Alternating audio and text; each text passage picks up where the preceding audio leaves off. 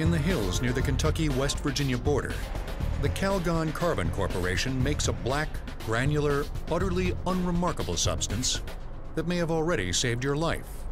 This substance is the key component of gas masks, poison antidotes, air purifiers, water filters large and small, and literally hundreds of other products.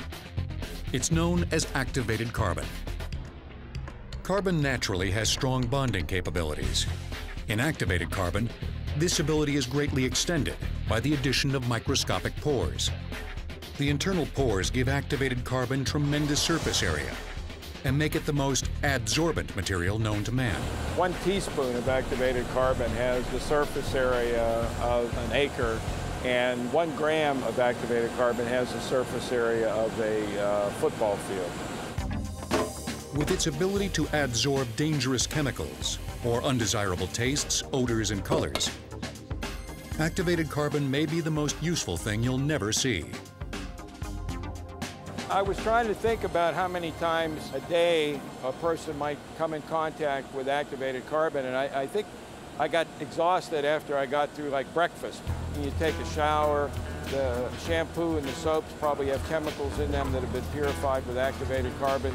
There are components of the toothpaste that have been purified with activated carbon. To have a cup of coffee, well, if it's decaffeinated coffee, activated carbon has been used in the decaffeination process. You may have purified the water that you're putting with the coffee, and the sweetener that you use has been purified with activated carbon. How does carbon become activated? At the Calgon plant, the world's largest granular activated carbon plant, it begins with crushed granules of bituminous coal, a hard low-ash variety. The coal granules go into a rotating 120-foot baker.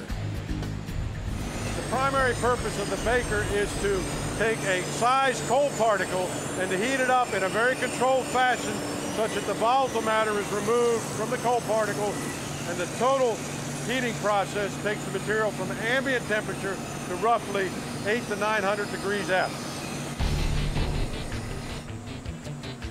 The baking process leaves behind pure carbon, which is fed into the activating tower. The 90-foot tower is a kind of complex furnace. Precise inputs of steam and oxygen feed a roaring blaze. The material is heated up to roughly 18 to 1900 degrees F in the presence of steam. What we're looking at is the bottom hearth of the activator. The steam penetrates the carbon particles, burning millions of tiny pores, creating channels that will be used to adsorb undesirable chemicals. The carbon, now officially activated, is cooled, screened, and loaded into containers ranging from 1,000-pound bags to 20-ton tankers. There are dozens of different-sized activated carbon products designed specifically for different types of impurities, and whether they're air or waterborne. But the principle is pretty much the same. Methylene blue is one of the colored solutions we use to measure pore size in carbon. So it's a fairly common test on activated charcoal or activated carbon.